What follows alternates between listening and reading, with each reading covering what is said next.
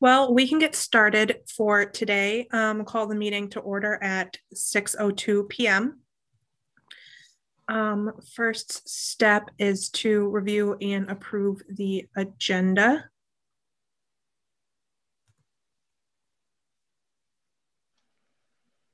So I did forget one thing on the agenda. I don't, we can amend it or we can talk about it next month too, because it's not like it's something that's going to happen overnight. But I had dug up everything on the Davis Foster Overlook, and I was hoping to talk about that tonight. But like I said, that's a project that's going to take a little bit, and we already have good information on it. So we can either add it tonight or we can just put it off till next month. It looks like this meeting is going to be pretty short. So if we want to talk about it and add this meeting as part B3 of the staff report.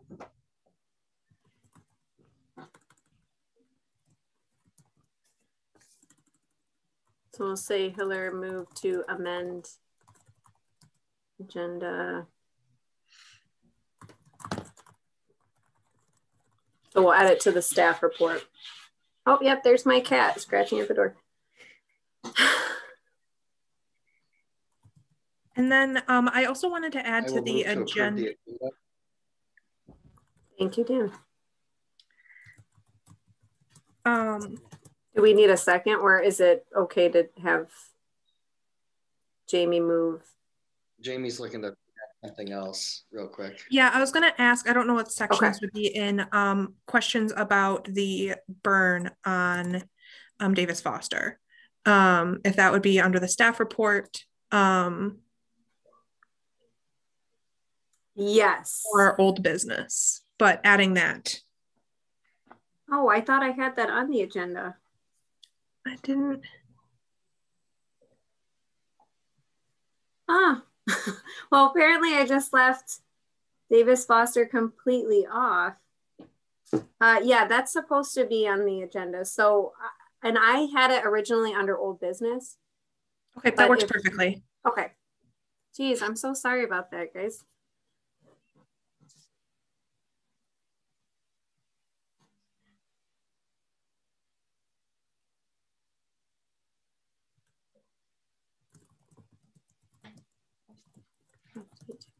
Okay, and should we add it as item C? Yeah, we can do that as C. Okay.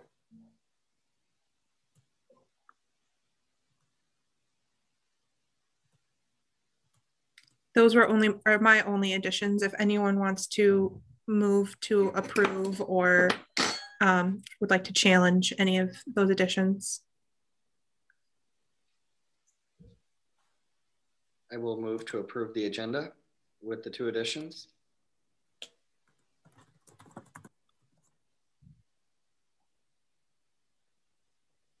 It looks like Mark is seconding. That is right. Yep. Thank you. Okay. We have the motions. All in favor, raise your hand. We have unanimous. Okay. So moving into introductions. Yay. Yay, I know. I'm excited for this. Okay. All right, so we have with us tonight 2 new very exciting additions. So our first introduction is going to be Rebecca Fisher. She started last Thursday on the 8th, and she is the new stewardship intern. And she already has one workday and 1 training under her belt. So started off strong, but I will have Rebecca, if you could just tell us a moment about yourself, maybe a little bit about how you got here, and just introduce yourself. Sure. I'm a junior at Michigan State University. I'm studying environmental biology / zoology with a minor in sustainable natural resource park management. I found out about this position. Emma was a guest speaker in one of my classes and she mentioned the position and I applied and I was offered the position. So I'm actually from the Milford area, but will be staying in the Howell area this summer with some extended family. Yeah, and so Rebecca's background is actually in zoology, and she works at Kensington Parks with Metro Parks. So she has a lot of really great experience with the public, which is why we wanted to hire her. She had incredible responses, and that definitely showed this weekend at the workday and the training. She was very comfortable, and I didn't have to do anything to watch over her. She just jumped right in. So I'm really looking forward to, this next year with her. It's great. You know my friend Mike Broughton then probably. Oh yeah, yep. Mike and I met about 5 years ago and still have a great working relationship. He's over at the Nature Center and I'm at the Farm Center. Oh, great. Does anyone have any questions for Rebecca before we go to our next introduction? Okay. So next we have Kendra, and I'm not sure how to say your last name, Kendra. Grosseski. Grosseski. Okay, I'm glad that I had you say it first. So Kendra is our Environmental Commission representative. So she was just placed on the Environmental Commission, I think last month. So you've been to one of their meetings. And then, of course, she showed interest in the land preservation program. I've been working with her on some really cool wetland education with Leroy Harvey already this year. So Kendra, why don't you go ahead and introduce yourself? Good evening, everyone. I'm excited to be with you this evening. I've been involved actually with the Environmental Commission for, maybe 8 months or so or longer. I got involved because of wetland advocacy. And I worked with Emma, Leroy, and Cliff Wells on creating a wetland brochure. So I'm very involved in wetland advocacy protection. I love all kinds of environments and being outside, and we have native plants, 327 we planted last year. And I'm doing the vernal pool training, and I've been a part of Emma's invasive trainings. I'm just very involved in the environment and advocating for it. And it is my hope that I know that there's a lot of folks, departments at the township, in addition to commissions that touch the wetlands. And I feel like there's some communication gaps. And so I'm hoping to work together with everybody, and hopefully we can work on addressing some of those issues. I look forward to working with you. I don't know you really. I know I've worked with Emma. I've been working with Emma since, I think, October last year, anyways, on the wetland brochure. Yep. And I've seen some of you via trainings, and it's super exciting and fun, I must say. I'm really grateful to be part of it. Professionally, I'm a clinical social worker with 25 years of experience providing psychotherapy. I'm an advocate for the environment and also for diversity, equity, and inclusion. So I'm excited to be here.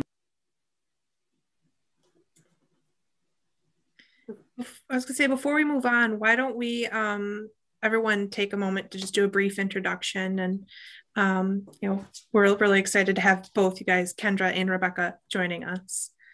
I can get started. My name's Jamie. I'm the chair for the board. This is my second term with the Land Preservation Advisory Board. And then in my day-to-day, I work for MSU FCU. You want me to go next with the next to you? I think I am on your screen, on my screen anyway. I'm Mark Stevens. I coordinate Project Fish for Michigan State University's Department of Fisheries and Wildlife. I'm the liaison to the Park Commission.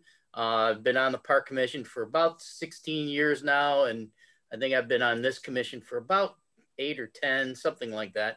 but enjoy doing this kind of stuff. And I love wetlands. I used to do a program called Wonders of Wetlands and did workshops for teachers and stuff like that. So I'm a strong advocate for that as well, Kendra. So, but yeah, that's me. Welcome.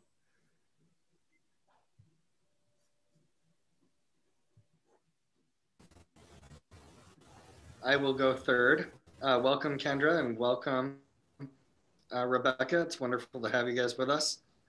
My name is Dan Opsmer. I'm a township trustee in my second term and serving in my first term on the Land Preservation Advisory Board as the board liaison.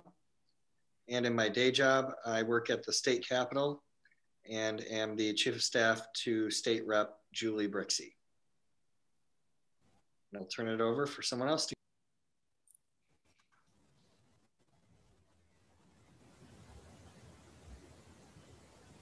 I can go next. I'm Chris. I could go. Oh. I'm a new board member. I think I just joined in November, so I'm still learning about everything. I've been to multiple of the work days, and I just enjoy being outside and trying to restore things to their natural habitat. And that's about all I have to say.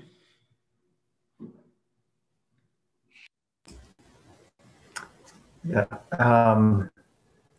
I'm Steve Thomas.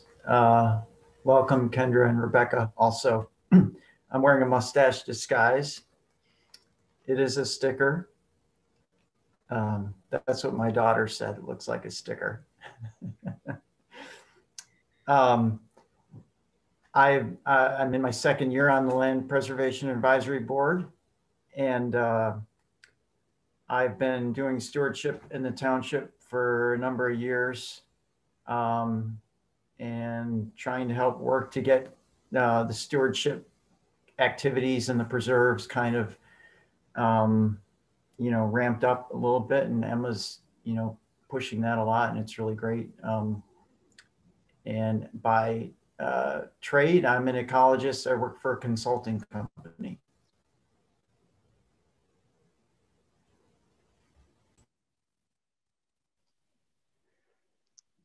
I can go next.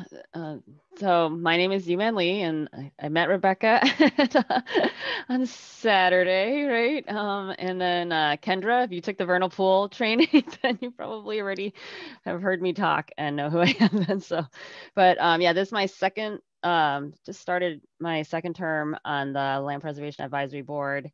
And yeah, during my day job, I work for Michigan Natural Features Inventory as a zoologist and herpetologist. And I also, yeah, love wetlands. So welcome.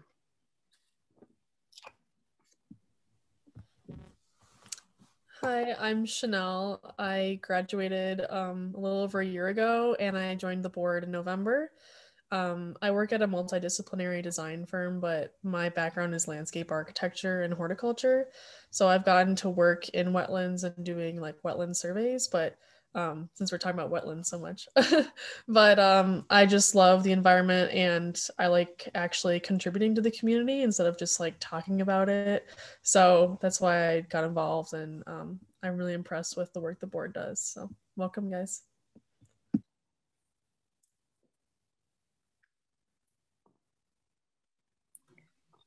Thank you, everyone. Thank you for introducing yourselves and getting a sense of who all of you are. It's very exciting. Yeah, and you both know who I am now. All right.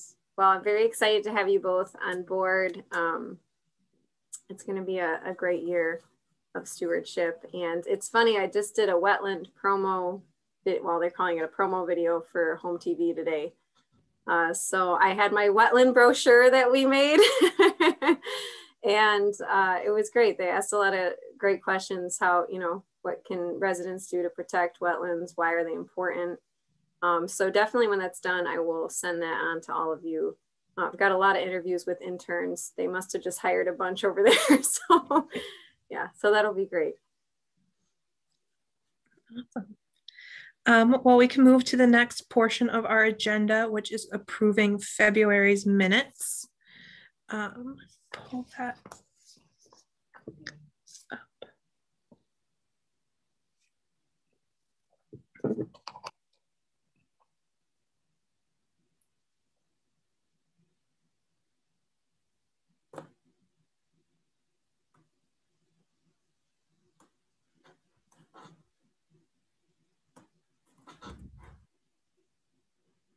Does anyone have any changes, updates to last meeting's agenda from February?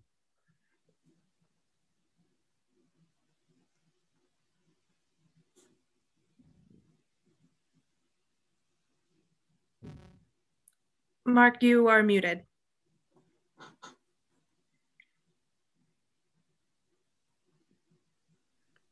If there's nothing, I move to place on file these minutes.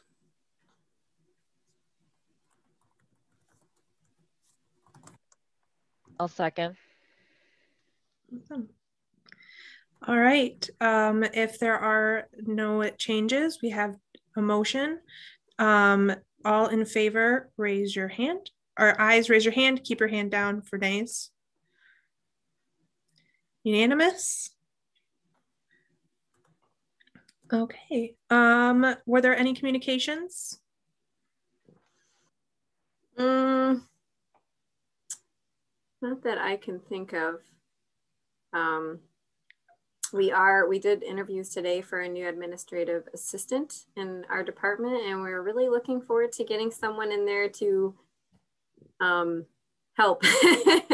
So that's very exciting, and we had two really incredible candidates. So I don't know if that counts as a communication, but I know the Parks Department is very excited about this. We miss Robin tremendously, and we're very sad, but we're very happy that she is deputy clerk. That's a wonderful promotion for her, and she's going to do an incredible job. So, yeah. It did look like there was another attachment in your email, the 2021 financial support of the stewardship network. Was that? Yes, so that's, I put that under new business. I'm still kind of getting used to this. So if anything seems like it's in the wrong place, please let me know. And but I figured that could go under new business. Awesome. I'm bouncing between having the agenda on my phone so I can see all your pages between attachments. So I just wanted to double check where that was. Awesome. So no communications. We can move on to old business and start with the renaming of properties. Yeah, so, this isn't something that is going to be able to be decided tonight by any means, but we definitely have some clear front runners between, you guys, the board, and also I had the Parks Department vote, which not all of them have gotten their submissions in yet. And I know that, they'll want to know how that comes out as well, but we do have some clear front runners. I don't know, I can share, I don't know if this is something I need to share my screen for right now, or, I can just kind of type out the list. I mean, some of them clearly have one name that we really love, that everyone really loves. And there's one, I think it's Central Meridian Uplands. There's a tie between three. So I'm definitely going to have to type these up, and we're going to have more discussion about, where we want to go from there. But I'm really happy. I used UMan, I used Survey 1234 because I'm apparently just using that for everything now. But it makes a nice graph for all the results. So, basically how I'm going to do that is I really want the parks staff to be able to have their full say too. And then what I'll do is I'll bring that final list. And I think then, I don't know exactly how it works, but I'm assuming we can make a motion to approve those new names. And for some of the tiebreakers, I think I didn't have, I don't know if I had everyone's submission. And I know I don't have Luann and I haven't talked about it yet. So I think possibly we could get some input there, but I think people are really excited about it. And we'll be talking about signage soon. So as soon as we approve those names, which we'll do at the next meeting, we'll get the little plaques. You know, I don't know how many of you have been out to the Ty-Hart Preserve, but you know, the Lynn family sign, that's essentially what we are going to be doing for the name plaques. Just so that, you know, if anything happens to them, we can replace them, you know, if they start to get old, if something breaks, or I guess you never know. I mean, look at Foster Davis, and we call it Davis Foster, and it says Foster Davis on the sign. So, you know, there's things that could come up. We want to be able to replace it easily.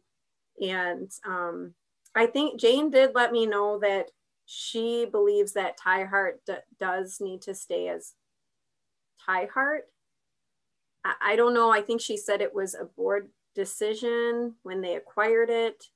I'm not 100% sure on that whole process, but you know, as far as Ty-Hart goes, most people wanted to keep it as that anyway, because it's very directional. You know, it's very easy to find because it's right on Ty-Hart Road. But yeah, I can share this with all of you. I believe I can share all this data, these graphs with you, so that everyone can kind of see. Yeah, so does anyone have any questions about that process or thoughts?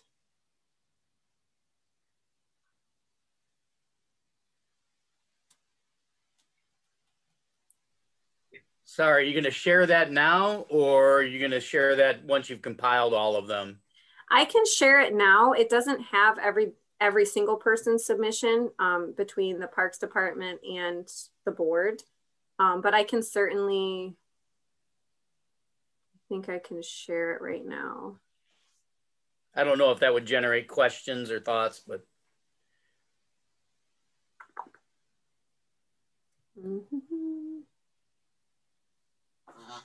Okay, yeah, I can share it right now. Would everyone prefer, because what I was thinking is I would just email it really quick so that everyone, because otherwise I'd have to scroll through my screen for you to see all of it. No, whatever's easier. Okay, I'm just going to save it as a PDF and share it right now. Awesome.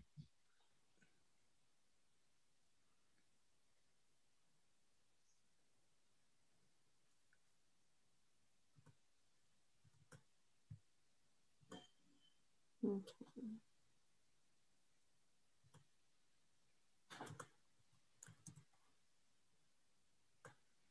Yeah, I'm glad to see that. I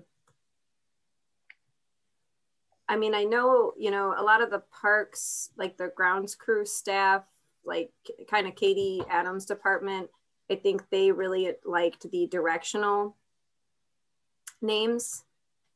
But I think a lot of us also really liked the more creative kind of land feature names. Okay. Let's see.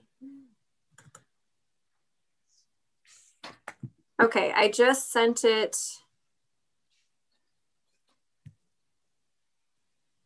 Oh, nope, it didn't go through. Okay, I'm just gonna start a brand new message.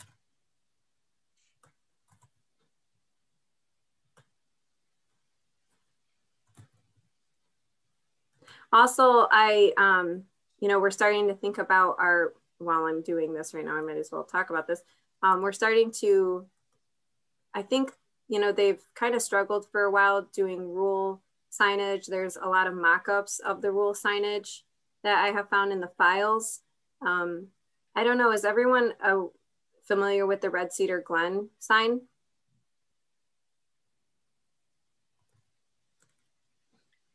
Yeah, I think I know what it is, yeah.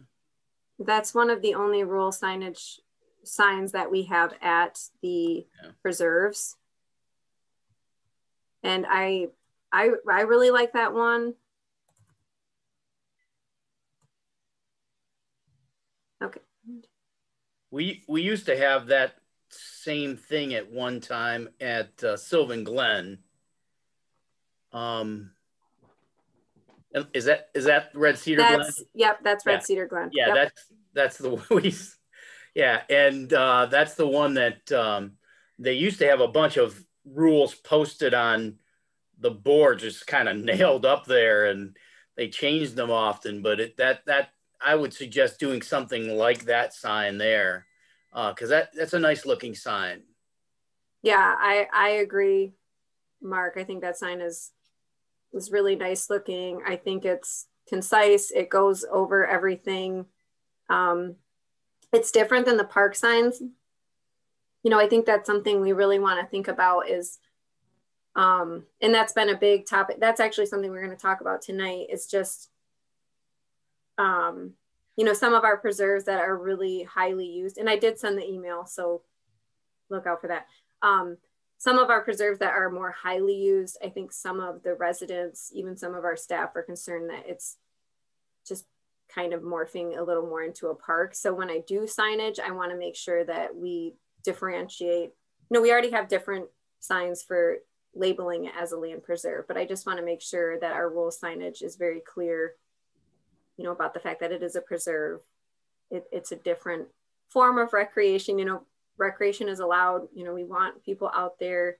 I think Jane brought up a really good point too of, you know, her and I were talking a lot about this, and at the preserves where it looks like there's not a lot of care into it, or like maybe we don't care, it seems like that's the places where people are using it however they want to, or kind of willy-nilly. And, you know, we don't want to bring too many people in, like it is a park in a way, you know, we don't want to bring in a ton of recreation to the preserves, but we also need people to understand that us as a township, that we really care about these places. We want to take care of them. We do want to maintain them to a certain extent. So those are just some thoughts that we have going forward with signage and talking about rules. And I'm excited to get it up there though, because right now it's really hard to enforce anything when there's not rules up there. I think something that might help with that as well, some of the signs, the older ones say natural area instead of land preserve, which matches some of the park language as well. So if you're not looking at a map and you just see the natural area sign, it can be hard to distinguish if that's a preserve or a park, because some of the older signs use that same verbiage on them. Yeah, so those really big signs are, you know, they're obviously pretty expensive, but there are a couple preserve, like Foster Krause's sign. I think that was our first sign that we put up, is what Jane, you know, has told me. But yeah, it's really old. It's like about to fall over. So, you know, our focus is rule signage this year, but there are a few big land preserve signs that we need to replace or give some love to. And I don't remember if that one says natural area, but I think that's something we definitely want to look for. Or, you know, we can even, it's not the most attractive thing, but if we don't want to buy a bunch of big signs in one year, if we do see ones that say natural area, we can always cover it with a board that has wood burning in it if we really feel like we want to, you know, distinguish that now. But yeah, I don't know if everyone is able to get that file.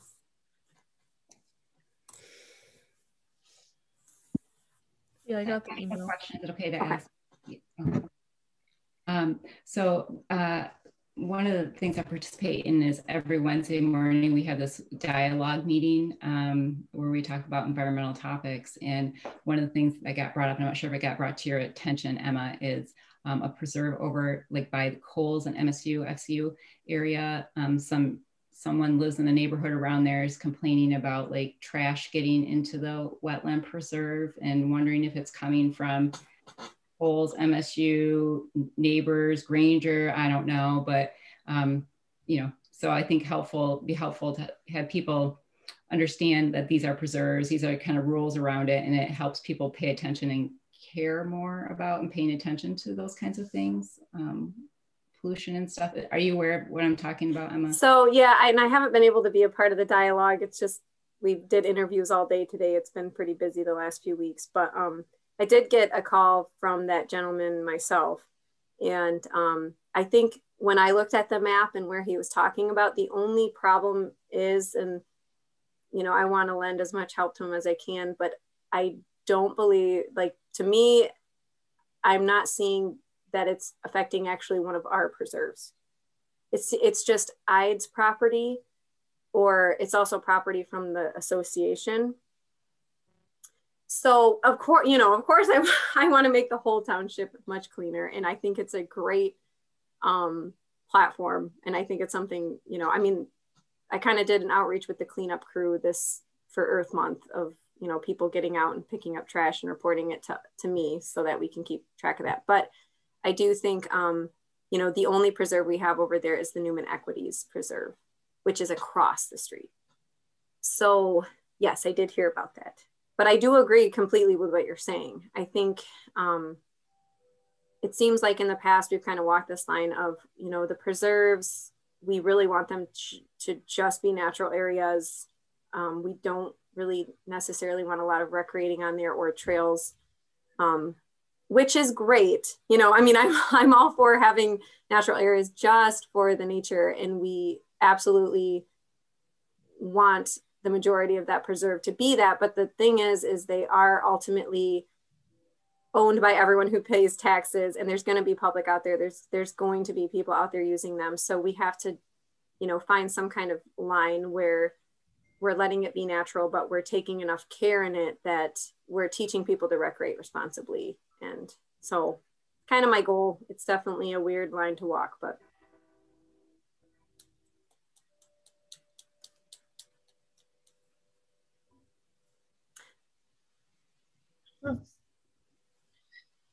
So, I'm wondering, are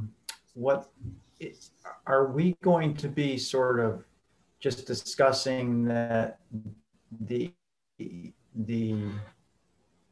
increase in signage here? Are we going to have a role of agreeing or voting on signage, or no? Or is it just sort of for our information?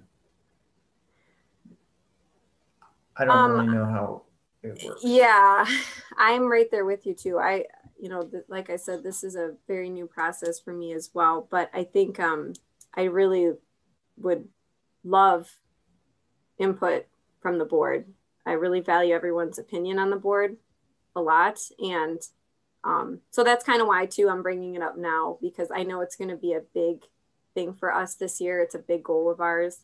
And so I kind of just, you know, if you're out by Sylvan Glen area, if you're at Red Cedar Natural area, you know, take some time to check out the sign there. And I'm of course going to have pictures of everything. The next meeting's agenda is really based around signage and just some improvements at the preserves. So we're going to be talking a lot about that in the next several months. So yeah, you know, I'm just kind of putting on your radar right now. I think you know, if we already do have a sign out there at one of the preserves, it would be nice to try to make it as much like that other sign as possible. But I don't want us to just go with that sign just because it's already there. I do think it is a very good one, and I think it has all the information that we really want. But I think, I do think, I'm glad you're bringing it up for us to start thinking about it, because I do think this is really important. I sense that we're at a kind of a pivot point a little bit, and it might be partly because of the pandemic, but the trail, the number of people out there and the way people are using these preserves has just ballooned. You know, it starts, things that were a foot trail are now like ATV trails. And I'm seeing, you know, sometimes it's after a snowfall and I see where people are riding their bikes and it's way off trail. It's not even on a, you know, they've gone off a trail that wasn't even a bike trail. And then they're just going through the woods on, you know, big fat tire bikes and things like that. And, you know, hundreds and hundreds of dogs, you know, and on and off leashes, all kinds of things going on. And often there are no signs. And so it's, yeah. Oh yeah. All kinds of stuff. Yeah. People parking, you know, all kinds of places. I do think it's important because you let things go for a long time and people start to feel like their rights are being taken away if you tell them they can't do something they've been doing for 2 years already. Yeah, you know, 100%. Yeah, the sooner we have signs out there, the better. Absolutely, and that's why there's just this huge push, not just me. You know, Jane and Lou have been wanting to really see this, and they, you know, that all started as I was coming in too. Kelsey was really developing a lot on that, so we have a good foundation to go off of, and I totally agree. I think, you know, because that's the thing, that's the gray area with the preserves is this. The parks do have a lot of signage, you know, about dog walking, and, you know, we know that people don't listen to those, but, you know, if we don't have it up, they just think it's a random kind of piece of land. And so we really, we really need to set our expectations there. So in fact, when we were at our Trailblazers work day, you know, we did have somebody confront us about that and about dogs, and you know, because they had a property that butted up to the preserve, and they didn't even want us to be working on the trail because they don't want anybody on the preserve because they just have a bunch of dogs off leash in their yard, which of course every resident can do a lot of their own management to mitigate those things. But regardless, you know, we are seeing that people are kind of using it the way they want to. So I had a question that I think you kind of brought up the answer to, Emma, but do we have an inventory of all the signs? I think you said you might start taking photos or something, because that'd be great to have, like, for the next meeting or the one after, to start looking at the severity or all that stuff. Yeah, yep. So that's something I've been working on. So that's all slated for next agenda. I figured we'd kind of get more into that as it warms up, and we're also going to start meeting at the preserves starting next month. So, you know, we're really going to kind of get out there and see for ourselves. That's why I want us, you know, meeting out there as much as we can when the weather's nice, so that we can all see for ourselves, you know, what's going on. So yeah, absolutely. We'll kind of go through what we have and what we'd like to see. Awesome.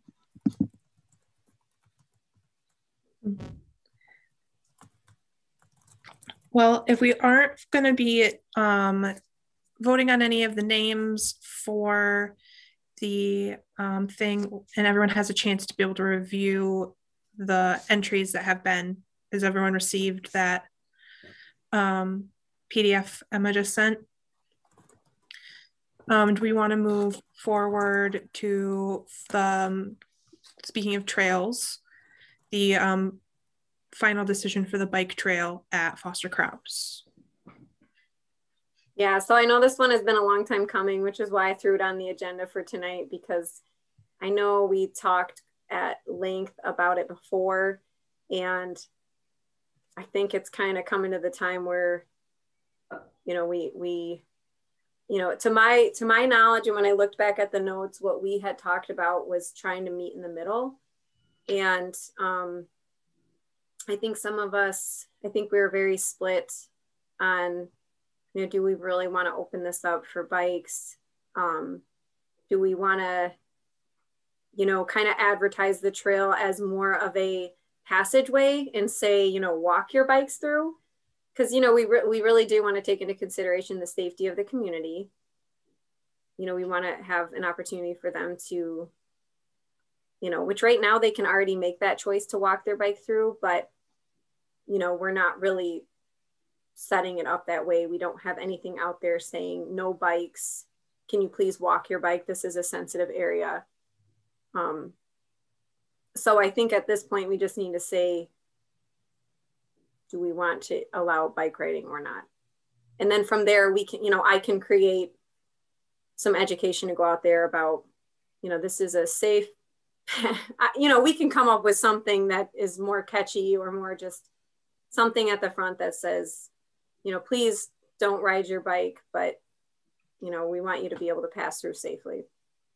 Something to that. Can you review first? Because I don't think I was in on the meeting about this part. Can you review a little bit like why you would not want people to ride bikes? Yeah. So and I don't have access to my shared file here, and I really should have had maps.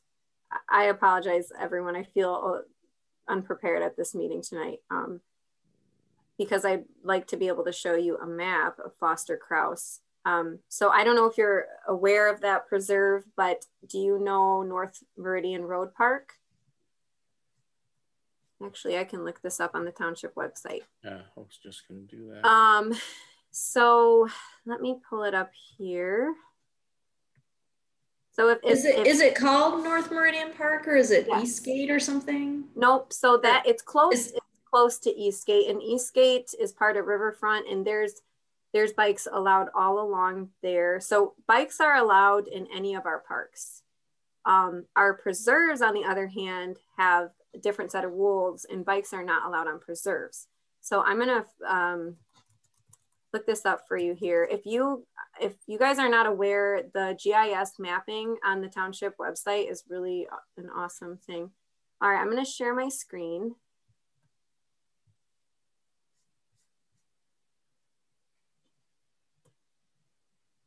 Make sure I share the right thing. Okay, can everyone see that map?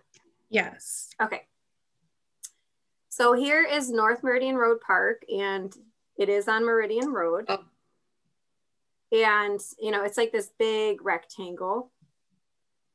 And then we've got, oh, why is it not? Oops, okay. Sorry, guys, I don't know what I'm doing. So we have North Meridian Road Park here, which bikes are allowed on, and that's great. You can bike your little heart out there. And then we've got Newman Road that runs through here.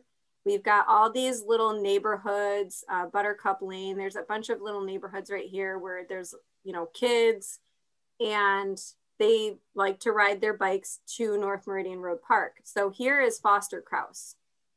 So Foster Krause is this little preserve. It completes North Meridian Road Park. They're totally connected, which of course creates an issue when we have completely different sets of rules for preserves and parks, and they're connected.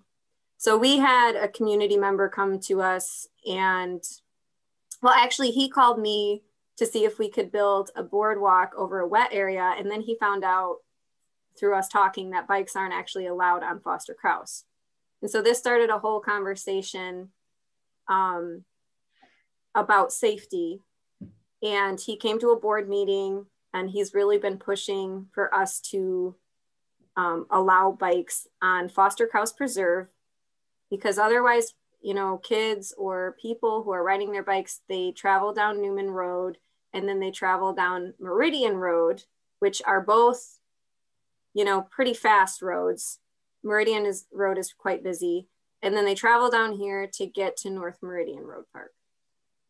I don't believe there's sidewalks there either on those roads.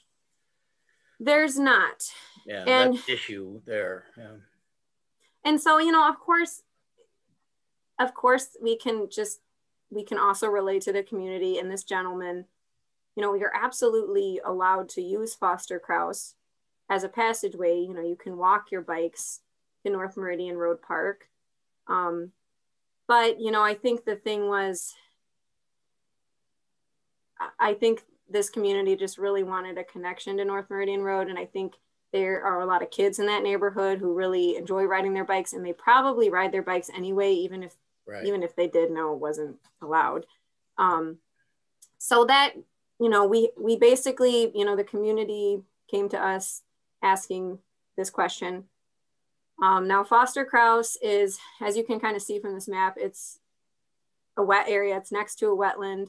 So the trail basically, you know, it starts right here at the road, it goes through here, and then it goes like this.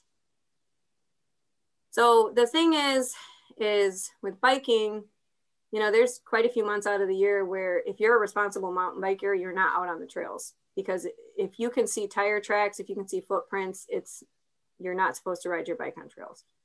So,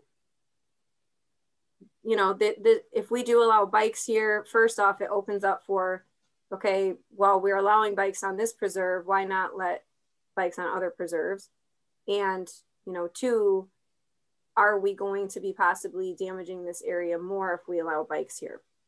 But at the same time, Are bikes already happening in that preserve? Yes. So we have a lot of things to think about. You know, we have the land preservation to think of.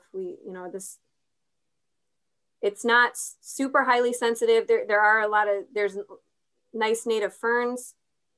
There are, a lot of ferns that we're seeing out there. When we did trail work this weekend, I was actually pleasantly surprised to see quite a few native plants popping up under the honeysuckle we removed. There was some, different buttercups, just a variety of little flowers coming up. But it's not, it's not one of our most pristine areas. But again, what do we do with this consideration? So it's been something we've been discussing for quite a while. Emma, I live in the area, so I have to say that I'm not really sure how many kids there are really around here. It seems like there's a lot of retired folks and maybe grandkids perhaps. I don't know how many kids, and I would wonder if a lot of the kids are maybe coming from over east of Marine Road. Because I'm not aware, part of the neighborhood watch, I'm not aware of it being heavily, we walk these roads a lot. We don't see a lot of kids and we don't see a lot of bikes. So I'm not sure where they're coming from. I mean, there might be some for sure. So the gentleman we talked to, they're a family. And so the house right here as well, the parcel that's right next to Foster Kraus is a family. They have kids. So these two residents, and so this other resident lives down Buttercup Lane over here. They are the two biggest proponents, and they do happen to have families and kids. But that's also the thing in this type of work. We're not going to be able to always please everyone.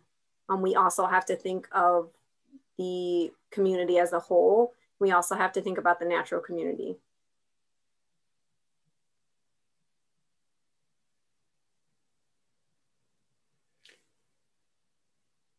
Yeah, Mark? Yeah, we do have this precedent already set with Red Cedar Glen, is that we allow bikes in there. And because it connects to a biked property, and Leg Park, it might be that because they are connected, that we take consideration of that. It's hard to stop somebody riding a bike through an area and then all of a sudden, boom, there's a sign that says no bikes allowed. So, I'm not in favor of, destroying that park at all, or that preservation land by having people be able to drive bikes through there all the time, riding them. It is a wet area. It is, that's a pretty small trail when we were walking through there. It would be hard to ride a bike. It'd be hard to ride a bike in some of that area. So I think maybe doing a walking, beyond this point, walked bikes only, or something like that. Beyond this point, walk bikes only, sign, or coming into it, maybe walk from this point forward or something like that. I don't know. But yeah, to tell them they can't bring their bikes through there they're going to anyway. I think that's, I think you brought up a lot of good points, and that's kind of what we discussed last time too, is because it is a connector, and we know that there's, just to be frank and real, it doesn't matter if we put up a sign that says no bikes, we know what's going to happen anyway. Or the sign's going to come down and you'll have to replace it. By some angry little gang of kids. No. But yeah, so do we just decide, no, we don't want, we want to stay closer to our original preserve rule, but we can put up signage that says sensitive area, please walk your bike from here. And just hope for the best, because Sure. that's really what we do with all of our signage. We can't possibly be out everywhere all the time monitoring. And so we revert to signage and we hope for the best. And so Based on what you're saying, like if the guy is calling you and asking you for this boardwalk, so then if you say bikes are allowed in that area to get to this other park, then is that going to, you know, this guy's then going to push to have these boardwalks to cover the wet area. And, you know, like, so then that's more money and work towards something that you didn't originally want to begin with. And I know I talk a lot about turtles, but you got your turtles too, that they could injure those when they're riding. I love turtles. You can never talk about them enough. Yeah, and that's a great point. I think once my attention was turned to Froster Kraus and we did go out there, I think, you know, Chris, we did realize it might, you know, I think we all came to the consensus that it would be nice to put a minimal boardwalk out there just for walkers, because the problem is that when it is wet, which, you know, this year it's been really dry, but when it is wet, people widen the heck out of that trail. And that's the other thing that we're like, okay, at this point, doesn't matter if we're allowing bikes or not, a boardwalk seems in order. So now the flip side of this too is, you know, when I talked to these two families, a big part of my thing was, well, you know, if we're going to work together on this, or if we're allowing passage of bikes, you know, the big thing with me and bikes, and I'm a mountain biker, so I understand, I love mountain biking, but it's a huge vector for invasive species, for seeds. It can be very destructive. And so, you know, what is your role going to be in stewardship? And that's something I'm trying to do on all the parks right now. I've actually gotten in touch with Teresa Delisle to work with the bike groups around the township to really start getting that stewardship cemented into their recreation, because they can be a really big part in spreading invasives and eroding trails. So, you know, of course, there is a potential partnership there if we can work together. We did do a work day this past Saturday, and we really opened it up, you know, just taking invasives, nothing else. And so that's kind of the crossroads we're at. Well, one of the things is he's willing to do the work as well. So it wouldn't be cost on us to maintain it. It would be something that he and his group would be interested in, not only doing the work, but also paying for, you know, the offer. Yeah, he offered to really help out big time with the boardwalk. And honestly, him and I have not been in contact in quite a while. But he's also kind of been waiting for an answer too. And, you know, so I of course let him know we'd get back when we hit that answer. But yeah, you know,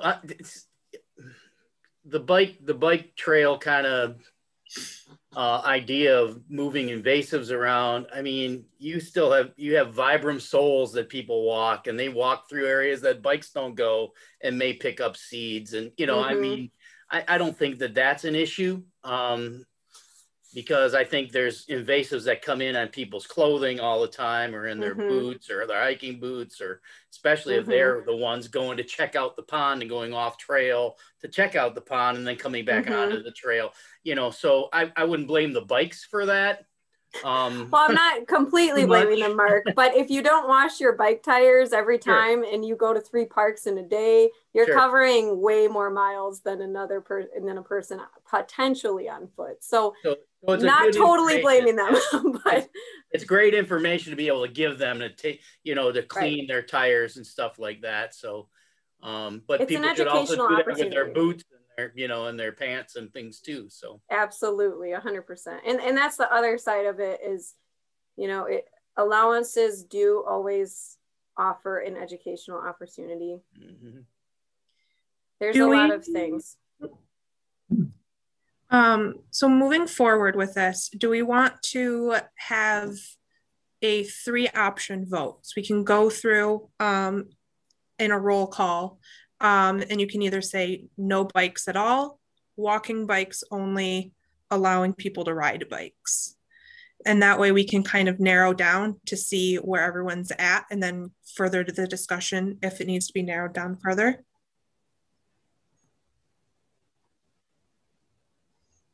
So I I have think that's a great idea.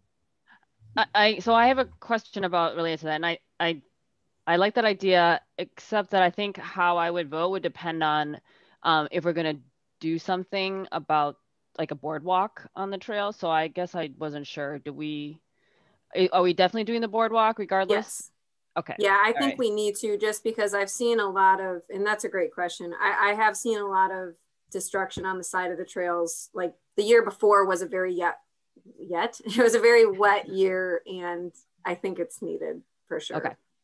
Okay. Then that makes me feel better. Yeah. But the question though, man, is a good one, because will he, if we say no bikes allowed, will he want to help with the boardwalk, and then that puts the expense on us instead of on them, and the work on us instead of on them? So, or even if that's okay though. I think that's okay though. Yeah. I'm okay with taking on that expense. It won't be big. We're talking about a really minimal small area. Yeah, because we don't even want to, because I think we really talked about too that the water passes through there, and so we need to be careful with how we do put anything through there. So so just so you know, from my perspective with funds, I am really happy to go ahead with that, personally. And I believe the area for the boardwalk was like, I'm very bad at judging distance. I think it was no more than 10 or 12 feet. So it's not a very, very long boardwalk. We're not going to be doing a boardwalk from the beginning of the park or the preserve to the end. It was just a very, very short, wet section where the trail got too close to the wetland. I was going to say, isn't the whole trail kind of 12 feet? Just kidding. Sorry. Well, but you're right. It's a short it is a short section. And I did not, unfortunately make it out there when you guys went out there. So is the rest of the trail able to support people walking bikes on it? I think so. I think it's quite stable, and where I was showing that map, right where that wetland kind of curves around, that's the area where it, and I do believe it gets lower right there as well, as a continuation of that kind of lowland area. So I really think the rest of the trail is really solid. And especially, this year it's hard to judge because everything is really dry. Mm-hmm. I think it's more feasible to walk your bike through there and safer than to ride it, because there's a lot of low hanging area that you kind of duck under when you're walking. So I can imagine, losing your headless horseman kind of people out there. And then there'd be stories and stuff. Maybe that's kind of cool. Maybe we need to have that. No. Yeah, we have like I'm kidding. some folklore and stuff we can develop, All right. So do we want to go ahead with the roll call vote? So the three options are allow for riding bikes, walking bikes only, no bikes at all. Which one do you want to start with? So we'll just go through each person by name, and I can try to record the options and just say which one you want. That way we can narrow down if we're all in agreement we want some level of bike riding or bikes allowed. We can go from there, or we can just narrow down from 3 to 2 for the discussion. And I can record too there. Oh, perfect. So say, Mark, if you want to start. I'm for walking bikes through. Okay. Chris? Walking bikes. Steve? I would accept walking bikes or no bikes. And if we did no bikes, I think we'd have to work with them for another way to get to that park. You, man? I'm okay with walking bikes through. Janelle? Walking bikes. Kendra? I'm gonna abstain from voting. I don't feel like I know enough because I don't know it well enough, and I'm too new. So I think there's a lot of things to consider. If it's wetlands or not, like part of the code or not. So sounds like you guys are all kind of on the same page anyway, so I don't think you need me. I was on for walking bikes as well. And it sounds like that was pretty much everyone's at least relative comfort zone option. Dan? Dan, oh, did he leave? He dropped out of the meeting. Oh, he might be back. Okay, I can't see everyone because my screen is split, so sorry. Okay, yeah, and so far it has been everyone walking bikes only.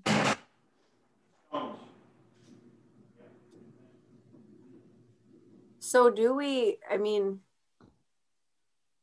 now do something more final since everyone came to that conclusion, or?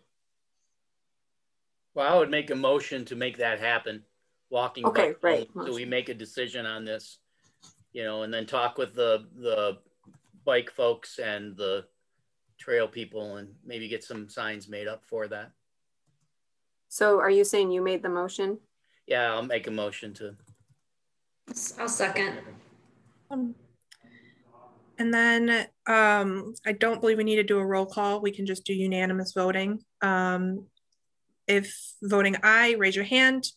Voting nay, keep your hand down.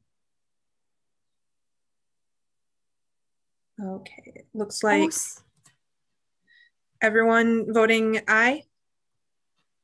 Perfect. Who seconded the motion? Is there expenditure? I did, Chris. Chris okay, did. Thank you. Is there an expenditure? We didn't vote on any expenditure, but we didn't talk about the boardwalk. Do we need to do that? Do we need to vote to make the boardwalk happen and spend any money it might make to do that? Like up to $500, or I don't know how much it would cost to do that.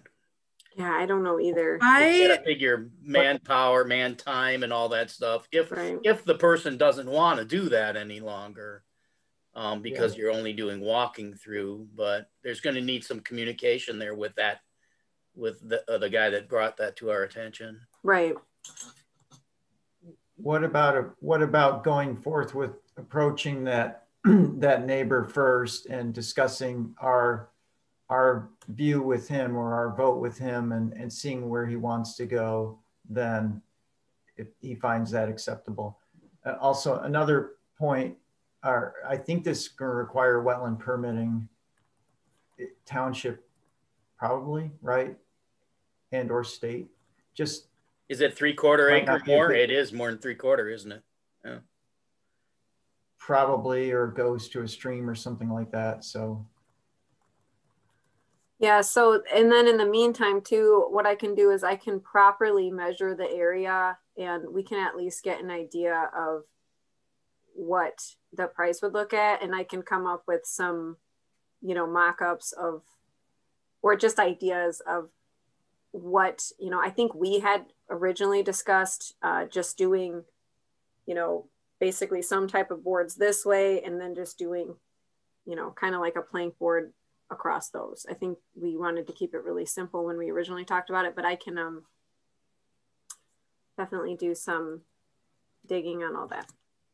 Yeah. I would recommend, checking out to see what the ordinances are, related to that before you have any communication with that person, just so to set the expectation, so there's not maybe potential frustration.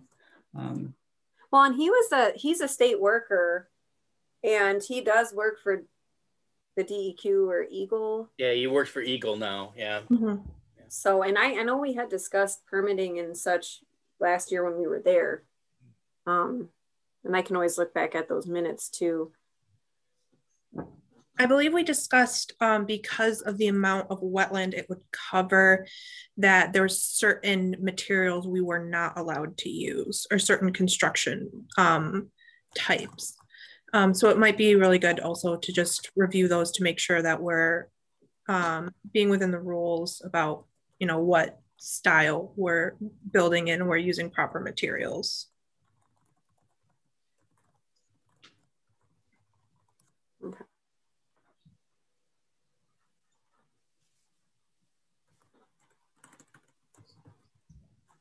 All right, well, I'm really happy to at least get that part of that decision made. That's we've been talking about that for a while, so that's great. Mhm. Okay. And then I believe the next section is in old business part C, discussing Davis Foster. Yes. So we're going to talk about I'm going to give you a burn update, which I know I had a version of this document that had this information. So I'm really wondering what happened here. Okay. So, you know, I'm not sure if everyone's aware of how the burn went at Davis Foster or Foster Davis. I'm so confused now. So we were originally burning 4 acres of the, you know, the oak strip and the wetland that runs along the east side of Van Natta, or east side, yeah. And that went very successfully. And it did get to the end of that burn. And that is when we had the burn jump the break. So this was Saturday, April 3rd. You know, it was windy that day, but we did have, you know, the okay from our fire inspector at the township, and everything was going really beautifully. And it hit a conifer at the end that kind of went up really quickly. And then an ember went into the prairie, which at that point, because it's been such a dry season, it's been incredibly dry. You know, there were some different factors that went into this, but, you know, ultimately, you know, everyone needs to understand that protocol was completely followed. Everyone did their best on that day, and no structures were harmed, no people were harmed or injured. The fire departments and PlantWise responded very quickly and very well, and nothing got outside of the preserve that I'm aware of. You know, when you look at it from an aerial, it definitely looks a little intense. I think it ended up being about 40 acres. So that being said, you know, it's 100% not the outcome we want to see. You know, prescribed burns are already a very delicate matter.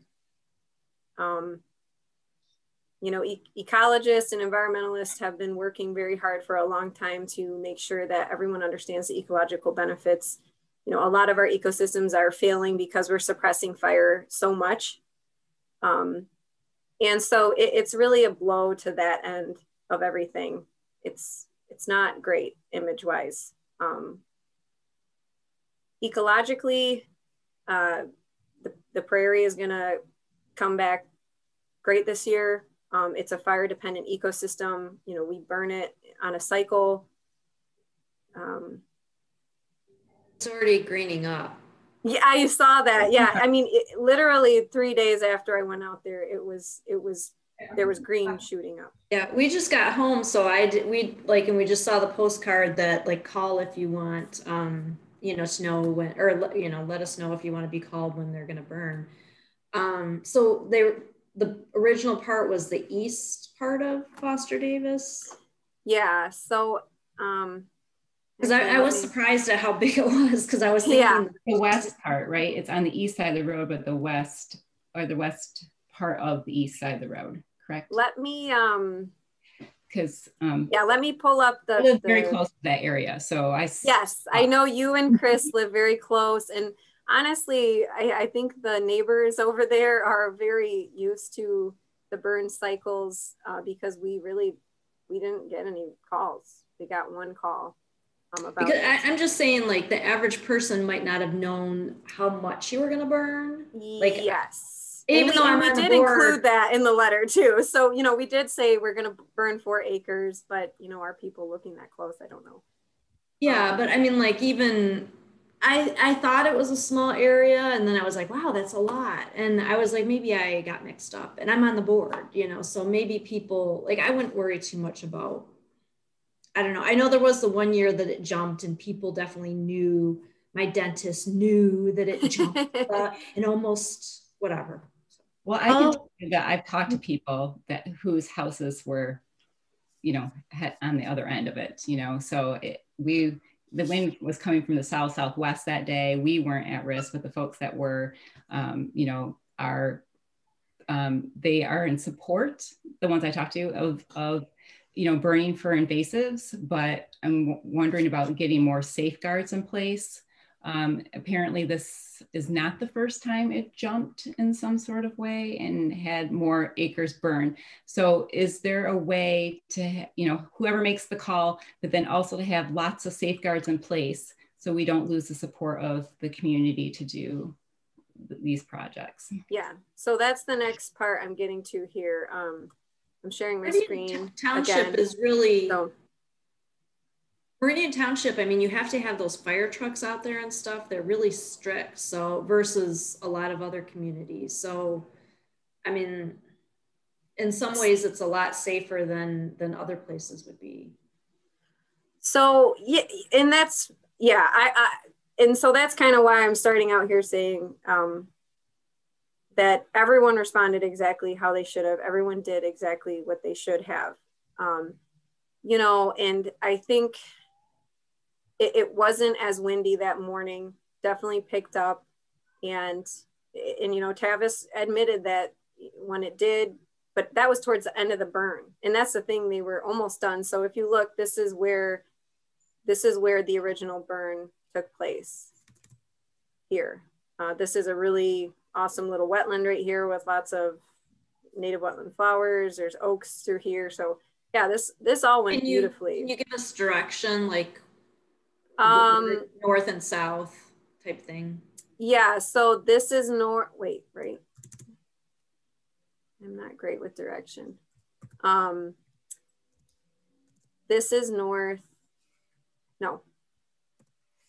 No, north is this way, because this is the east side. Is that the barn up there? Or yeah, so this is the barn. So this is north, east, south. Okay. Okay. So yeah, this is the barn up here. And so when it jumped, well, so a conifer caught over here, the ember went up. And so really the thing too is and we've gotten some flack about keeping up those burn breaks all year round, because our poor grounds crew is just, they have 90 miles of pathway to maintain all summer long. So for us to ask them to mow all these burn breaks in here is a lot. But I think that was also, you know, when you look at the burn from an aerial point of view, it really mostly stayed within those. Of course, of course we had a burn break along the edge here, but the problem is that the ember floated up and over. And so, you know, basically this area that I'm outlining got burned. You know, it really spared this area over here near the barn, but all of this is burned. So, you know, what we've really talked a lot about, David and I had a debriefing, Tavis and I had a debriefing, and we went out to the preserve together, is that, you know, Davis Foster, it's happened here before. This is a very individual situation out at this preserve. It's much windier out here. There's a lot of fuel, and our spring was really dry, but again, you know, 2 seasons ago it caught. So we really want to, you know, moving forward, we want to look at Davis Foster very individually for our future burns. And, you know, we're basically going to have our own set of rules for this preserve, because there's just a lot of factors that go into it being kind of unpredictable and wild card, you know. You know, Tavis has discussed that he'd like to come up with his, you know, a township policy for weather conditions, to be able to draw a hard line, you know, and he's not looking to do anything extreme. I mean, when they put a burn ban in place for recreational burning, the wind speeds can't be, you know, they put in the burn ban once it hits 10 miles per hour. So he's not talking about those kind of policies that we you know, put out there for recreational burning, because, you know, we don't know who's, making bonfires and what yahoos are out there. So, you know, not anything that conservative, but he's doing a lot of research and a lot of work, and he's working with fire contractors to come up with something where he can look at it, because, you know, he did tell me that it's a hard decision sometimes, and they have a lot on the line, you know, all those people do. So me and him are working very closely to do that. And from here on out, you know, he kind of told me that we've never really needed to have a ton of communication between the stewardship coordinator and the fire department. You know, they're always there for the burns. They're always prepared. But, you know, him and I had this discussion of, we are now having pre-burn planning meetings, every single burn. Doesn't matter if it's 4 acres, 30 acres. You know, it's just, it's a good step forward with more intensive communication, you know, which can be, of course, more work, but, you know, this is a good step in the direction of us all being much more on the same page, and really understanding this preserve and all the factors that go into burning it in the future. I didn't see a lot of negative stuff about the burn on Nextdoor. You know, Nextdoor, there was, I think Jim Harding posted a shot from his house, which was pretty close to his house, but he was very much in favor of burns and everything. But it was just the, you know, the idea that the wind did pick up. It was a little bit windier than most, but then you had folks that were very supportive of that, not calling him out on it, but just kind of saying, you know, up to 15 miles an hour, it says, you know, but anyway, it seemed like they were very knowledgeable, but everybody's very positive about it. It's just good, keeping in mind that, you know, we need to be conscious about if the wind does come up, you know, what do you do, kind of thing. So I'm always in favor of more areas being burned anyway, because that's saves us some money there. You know, we hadn't already burned that area, and that was part of the plan later on. So we got more for what we, you know. Well, like a $50,000 burn right there. Yeah. So living here and talking, I spoke with Jim. I had a lengthy phone call with Jim Harding. Yes. And, you know, he is in support of the burn, but, you know, putting more safeguards in place, because I can tell you, in living here in particular, that, you know, we just had a fire like 3 weeks prior to that. And there was about 6 fire departments that I counted going down the road for about a 3-hour time frame, you know? So it was scarier for those folks that live over there. And the fire did go north of the barn, you know, yet still too. It burned a lot of area, and I'm glad that it's, you know, growing back and stuff like that. But I think if we can consider whatever formula you want to put together, you know, with the fire chief, you know, about, you know, winds not over a certain number of mile an hour or whatever, having extra, you know, trucks on hand or whatever you need on hand to get that under control pretty quickly, I think people would be in support of that. Yeah. Or maybe even I've seen some of them do a pre-brush hog the site, where, you know, it's knocked everything down, it's brush hogged, and then it burns a lot lower and faster than having taller stuff that possibly could get lifted in the wind and taken away. But these guys do this professionally, so, you know, is this the same guy that lost it the last time? This was PlantWise, and I do believe that it was who we used before. Yes. Yeah. So, you know, I mean, again, like I said before, it's really unfortunate. It's really unfortunate for David Mindell too, because, you know, I mean, they don't want to see that. And I think kind of like you were saying, you know, yeah, these guys are the professionals. And so there's also a certain amount of trust that the fire department puts in that, and they put in themselves too. You know, these are people who deal with fire on a daily basis. But really, you know, it comes down to at the end of it, there's still things that can be, you know, out of people's control, and there's still unknowns, and there's still things we can improve on, you know. So there's a whole lot of feedback that we got from both David and Tavis.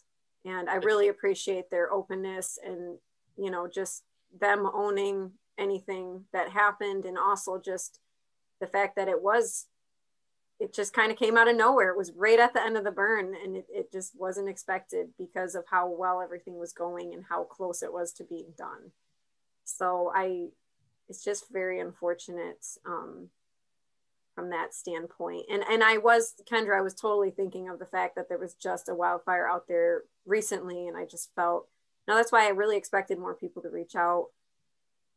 But I really, yeah, I think moving forward, it's just going to open up more opportunities for us to really dig into these sites individually and, you know, what they need specifically. Now we have 2 jumps under our belt. You know, we can learn from this, we can move forward from this, and it can be really positive. You know, luckily nobody or nothing was hurt, so we can move on from this positively really quickly. Just like the prairie after the burn, you know, we'll grow quickly from this. So there's been a lot of burns with no issues. So, I mean, I guess that's something to remember too.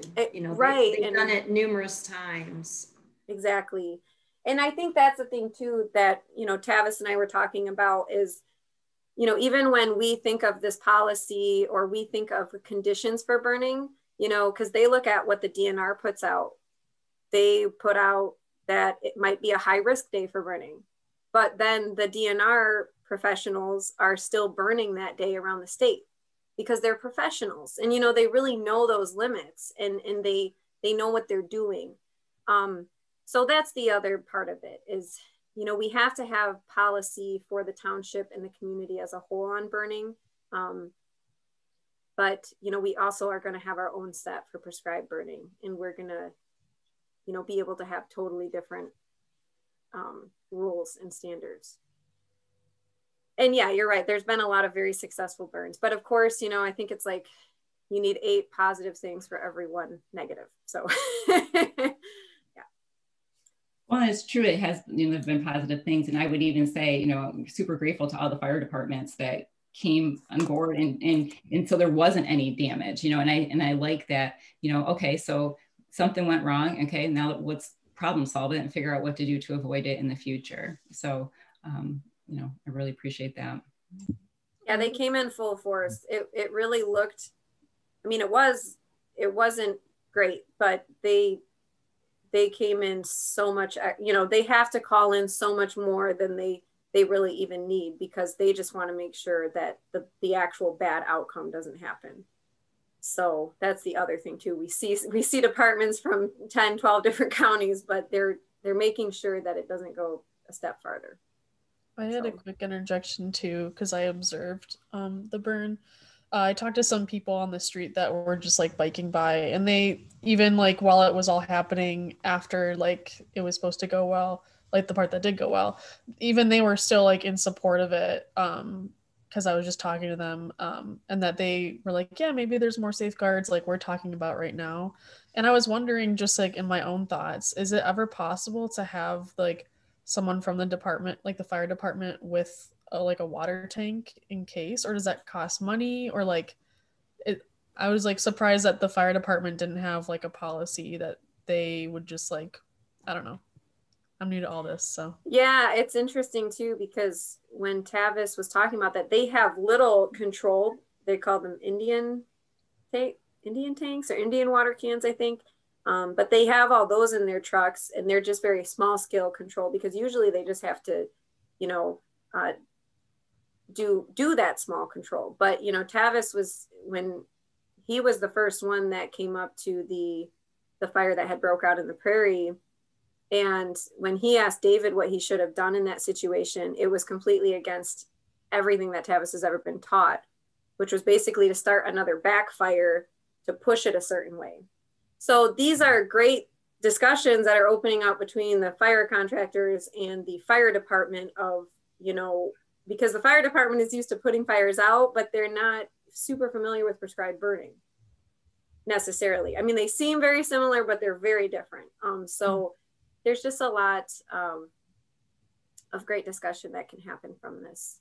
And I've already been looking into going through some trainings for fire management. And I think Luann, she's really in support of that, just to have another person at the table who understands a little part of it, you know. So yeah, that's a good thought. You guys, Emma, I think you've done a great synopsis of these issues, and thanks. All these good comments. I was there as well. I will say, so like a few comments from me. It was very frustrating overall that happened, because the burn as they conducted it was one of the most boring burns I've ever seen, because they were so incredibly cautious. And I really mean that. They were going so slow. It was taking like twice as long, they had great control where they had the fire, and they were doing it very, very slowly. But there was sort of a perfect storm with this little spruce tree that it was not even a native tree, so to speak, you know, probably blown in from a residential property. And so there it was sitting, this one tree. And I've been on a lot of fires in past lives of mine, and I've seen a lot, and I didn't even recognize this as a hazard, which, like, not as a serious hazard anyway. The tree was quite far from any other available fuels at that point. And yet the way the tree burned and the speed, and it threw up one ember, and it threw an ember into really the most flammable spot in the township, probably, which is this, you know, this hilly planted grassland. And we don't really have others of those, but there it was. That wasn't even the target of the burn. But once that area was, you know, by this chance event ignited, that could not be put out, you know, in the direct sense. Except at the far perimeters with backburns and such. So the whole thing was, it was frustrating that kind of confluence of events occurred. And I didn't even, you know, I learned a lot from what I saw, you know. Unfortunately, I didn't even see ahead to what was about to happen. So I think it's great that there's going to be the idea of having people communicate more. If I had even recognized that as the hazard that it was, I would have said, hey, you guys, make sure that tree's cut down, you know, and then that wouldn't have happened. Just that one little thing. It wasn't even a huge tree. It was, you know, 18 feet tall. Yeah. I'm very thankful to both you, Steve, and Chanel for being my eyes and ears that day, because I had a couple different events going on that morning. And I had already cleared, you know, you guys don't need me there. And so I was really, really thankful to have two people on the board, and great volunteers too, by the way, to really communicate to me as well what they saw and what they observed. So I got several accounts, and everybody's lined up too. That's the other good thing. So will we, because I know we've been burning everything on a cycle, and I think that those sections were supposed to be coming up in the next year or two. Will we then push those back further a couple years before we burn those again? Yeah, I think so. I mean, that's just my initial thought off the top of my head, because we have them split up into 4 burn units. So we burn one each year. So they're each on a 4-year cycle.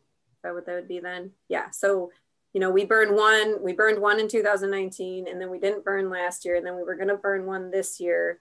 So, you know, essentially a lot of those units were burned this year. So I don't foresee them being burned any sooner than what their normal cycle would be.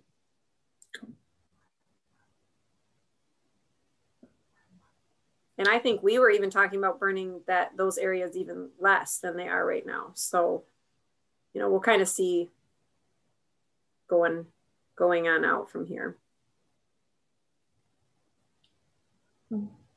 Have any additional comments for the burn that happened? Hearing none, can move on to new business and the preserve trail maintenance Trailblazer program. Okay, so we really, you know, kind of touch on this a lot with Foster Krause, and we don't have to, you know, dwell on this too much.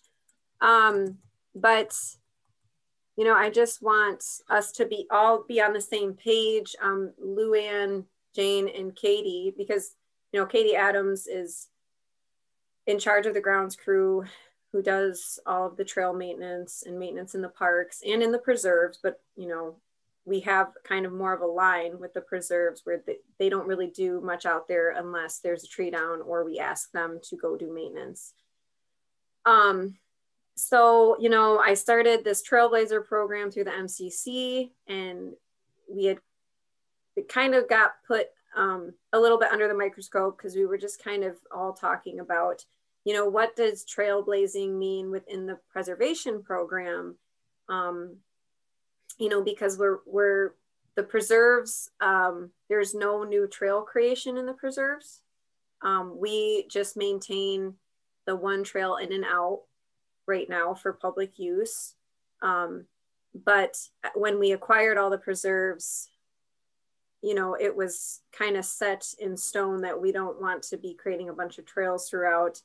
We don't want to do any maintenance outside of the trail, at least for recreational use, that sort of thing.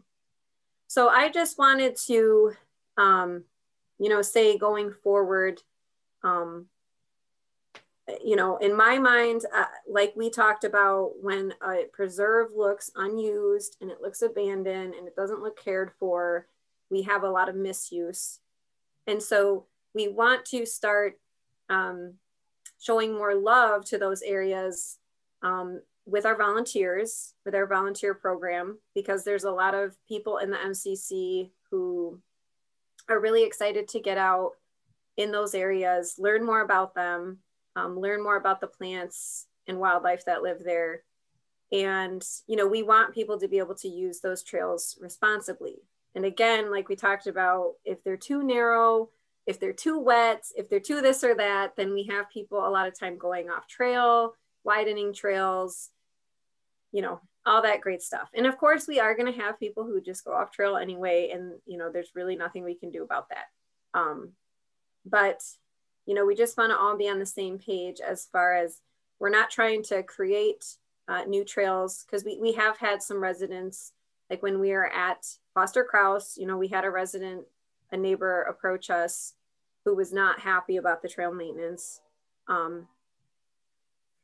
Just really wants those areas not used by the public. And there was a question of, well, these are land preserves. Are you even supposed to be doing maintenance? Or, you know, aren't they supposed to just be natural areas? So, you know, we are developing this volunteer program to mainly remove invasive species. So we're not coming into these areas trying to completely change it or turn it upside down. When we worked in Foster Krause, we only removed, I mean, I think there was one sapling that we moved because it was in the middle of the trail. But everything else was invasive species that were just totally overcrowding. They're dropping berries, people are stepping through it.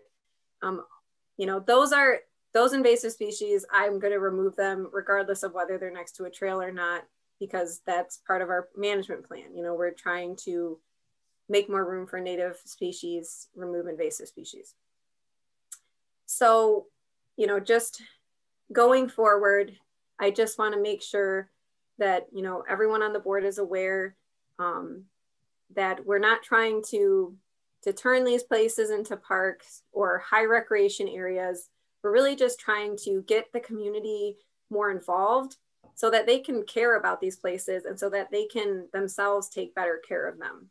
And maybe when they see someone riding a bike on the preserve, they might say something. Or if they see a dog off leash running through spring ephemerals and tearing everything up, they might say something. So, you know, we're not trying to rework the, you know, the preservation ordinance. We're really just maintaining that one trail. And I have had a lot of other residents too ask me if we can create trails in different preserves. And, you know, we're trying to meet in the middle with some of those people as well and get them on board with our programs and start to recreate responsibly. So I just know there's been a lot of discussion about that in our department. There's been discussion from residents. So I just wanted to get everyone on the same page. And of course, open up for any input that anyone has.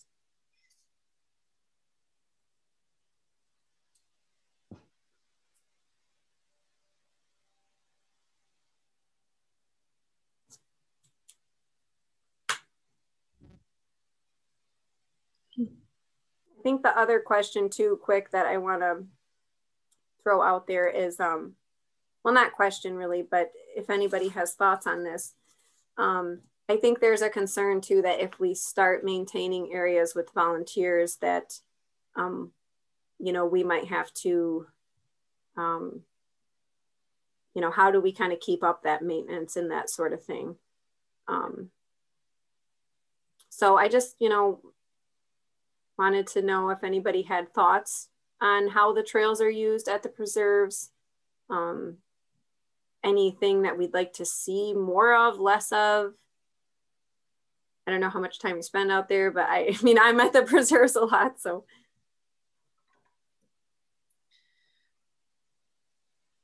I was under the impression when coming in, you know, the no building new trails, kind of like with Foster Krause, you know, if there are situations where there are previous existing trails that could use like boardwalk type maintenance to help protect the surrounding area, I think personally I am okay with that, because ultimately while we are doing trail maintenance, it ultimately benefits the surrounding areas. Trails aren't being widened, people aren't going off trail. But, you know, don't think that we should be continuing to add trails in. Yeah, I personally think if the goal is just to remove invasive species and that's all you're doing, then it's all good. I think like if in some case removing so many invasives along the trail causes it to widen, then maybe like, is there some kind of like seed bank of natives that we can try to facilitate that growth? I'm not sure what the best practices are on that, but like if you're just removing invasives and that's the mission statement of that whole program, you know, I love it. I think it's nice if people can walk on the property, because I think, you know, like if people in a community, it gives them a place to go to, and then they feel ownership of that property, and then maybe they care about it. I mean, I think it's all a positive thing. I mean, I don't think we should add trails, but if there's trails or walking space, I think that's a good thing. I like how you said ownership, because when Jane and Lou and I have been talking about this, that's the word we kept coming to, because, you know, ultimately the taxpayers all own a small piece of that preserve. And so I think it is important for people to get out there and feel that ownership. Yeah, and the ordinance is tight with not creating trails. So I don't think that's going to be an issue at all. Well, one of the things that I'm thinking about when you're talking about creating trails is if you have to redirect a trail around something, there's a trail there already and it's just getting overused or too close to something where we'd have to redirect. You know, I'd be in favor of that kind of thing. You know, it's a catch-22. More people in the parks means that there's going to be more support for the parks, but then there's also going to be more people in the parks. So, or in the preserves, I mean, you know, whatever you want to call them, park or either way. Right, I think it is in the, I'm pretty sure, I'm like 99.9% sure that it says in the ordinance that the only time we will add trails is if it is to reroute or redirect around a sensitive area. And shoot, I forgot what I was going to say. Oh, and some preserves, like there's Forest Grove, which is a wetland. To my knowledge, it doesn't have any trails in it. Nobody really goes in there. It's really nice once you get in there through the buckthorn. Places like that, we're happy with how they are. We don't want to add any accessibility in that form. But like some of these places that there's already a lot, there's already trails made through them and people are kind of using them how they want to. I think that's definitely where we're focusing. I think was part of the, the existing trails that we have with the preserves. We've been talking a lot about signage after we review, budgets, maybe not for this year or next year, but upcoming years, maybe providing more educational signage throughout, especially at the beginning, so that people understand that it's a difference between just a regular park. There is a purpose for having walkways through here and the actions that are being done. But it also, as Mark said, I think maybe it's Chanel, the ownership, I get asked all the time, well, what does the preserves do for me? Am I allowed on there? And I think some people don't necessarily know. So being able to have some of that educational signage for areas that do have trails could be helpful. I did have a question about that. Emma, you bring up a good point about, there are some areas that are absolutely beautiful when you get into them. What's the rule? I mean, if somebody wants to put on hip boots and walk through a wet area, is that against the ordinance? I mean, it's not a trail. They can walk through that area.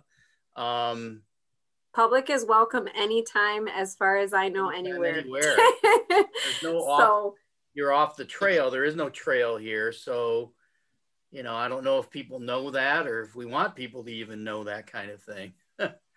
Yeah, and I think, in basically every nature center or county entity that I've worked at, and that's kind of the consensus is enjoy this area, but stay on the trail. And, of course we want that. We want to protect everything outside the trail.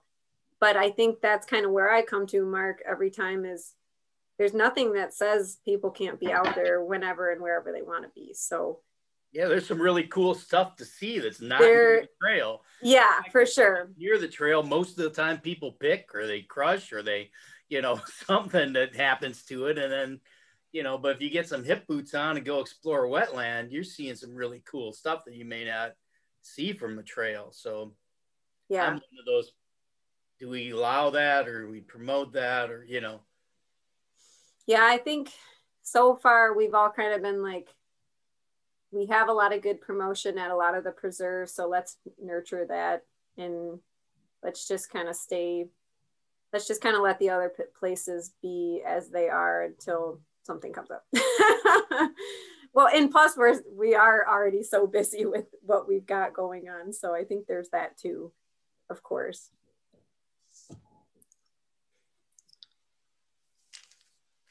All right. Do we want to move forward to the 2021 financial support of the Stewardship Network?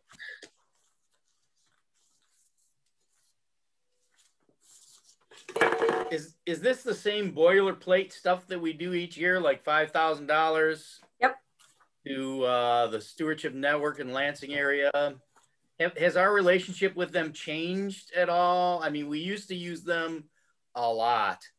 And I don't think we have for the last few years. I don't see a lot of work by them lately, but that's because Leslie's kind of gone and, Nick was working with them a lot, but I don't know. Does that change? Yeah, so Ian and I have connected on a couple different things lately. It took us a little bit to kind of reach out to each other and really get on the same level. But, because that's the other thing. I know they've changed management a couple different times. People have been kind of flopped around. New people have come in. But I think now that people are in their positions and we've kind of made this connection. You know, we do a lot of work out at our conservation easement at Lake Lansing North. And I think when I view this relationship too, and also because I worked for Ingham County, I think it's valuable because there's not, you know, Ingham County doesn't have a preservation millage. They are not, like, we are very lucky to have the funds we do to be able to do the stewardship work that we'd like to, and prioritize. And I think, you know, we're much luckier than a lot of organizations in that way. And so I do think that there is also a, you know, I think there's a little bit of a money and a time restraint for them, more so than me. But I, you know, Ian and I have talked a lot about how we can work together, because we're gonna, you know, I'm gonna be out there working anyway. And we are, you know, working with MSU classes right now to do some surveys in the burn area, some oak surveys, oak sapling surveys. And so we're really starting that conversation to move forward and continue to do some work. You know, we've been working together to do the Lake Lansing North prescribed burn on that conservation easement. So it might not be exactly what it was before. I mean, because, you know, Leslie Kuhn was like 10 people. So I think it, you know, that it's probably a different dynamic than what you've seen, but I do think there's a lot of room to partner on a lot of really good stewardship projects. And I think also Lake Lansing North is such a valuable natural resource in this area. I think that's my 2 cents. Is that the only thing that you partner with? Is that preserve, Lake Lansing North, or are there others? I know when Leslie was here, we were actually using some of her resources for some of our, like doing some Phragmites control in some of our parks. She was doing in parks and natural areas. And we, you know, that I think we gave them $5,000. Is that what it was? So that's, yeah. And so that's looking at again. Yes. So what we are talking about here is, and so yes, that work does run over into helping treat a ton of Phragmites in our township, which is really great because there's a lot of Phragmites that's kind of outside of my reach, that's not in the parks and preserves, that the stewardship network, the Mid-Michigan stewardship cluster, that they do treat a lot of that. And I've been in contact with, oh my gosh, I'm completely blanking on her name right now. Laura. I can't believe I'm forgetting her name right now. But she works with Jim Hewitt really closely on Lori Kaufman. Yes, Lori Kaufman. Thank you so much. I don't know why that slipped. So yeah, they do have, you know, they do treat a lot of Phragmites around the township. And so 2,500 goes, you know, directly to the stewardship network to support their work. And then 2,500 goes to the Mid-Michigan stewardship cluster, which also goes to Friends of Ingham County Parks to do improvements and, you know, conservation improvements and invasive species. I really believe that most of it does go to Phragmites treatment from what I've seen in the past work that they've done. Because we all know that Lake Lansing North is a hot spot for, or just that whole area is a hot spot for Phragmites. Did they get rid of all the Phragmites at Lake Lansing North, or do you know? I mean, I just saw some in the wetland out there, so I don't. There's a lot more there. There's a lot. The Phragmites is a big problem in the township that we could, you know, this is important because there are little spots that are easy to control, that just having this kind of coordination, you know, it is the only thing that makes sense, because these plants are moving. They don't know what boundaries of what. They're just moving around from place to place. And all the kind of all these partnerships, the whole stewardship network, the whole theme is helping people do what they do more together than they could do alone, really. And that's a huge thing that's a huge thing in the whole state and beyond. I mean, I think it's worth supporting, even if we don't understand how it directly like pays for something right here in a preserve. In all cases, it's helping uphold a network of people and activities that we need to be successful. Like we need them and they need us.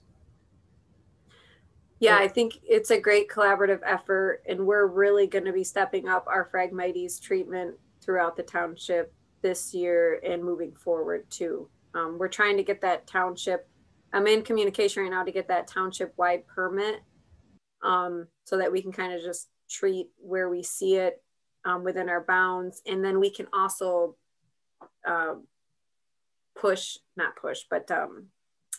get residents more on board because they don't have to pay for a permit then, at least. So that part of the cost is covered. So yeah, I think Phragmites is a huge, huge issue that we all need to be on board with controlling.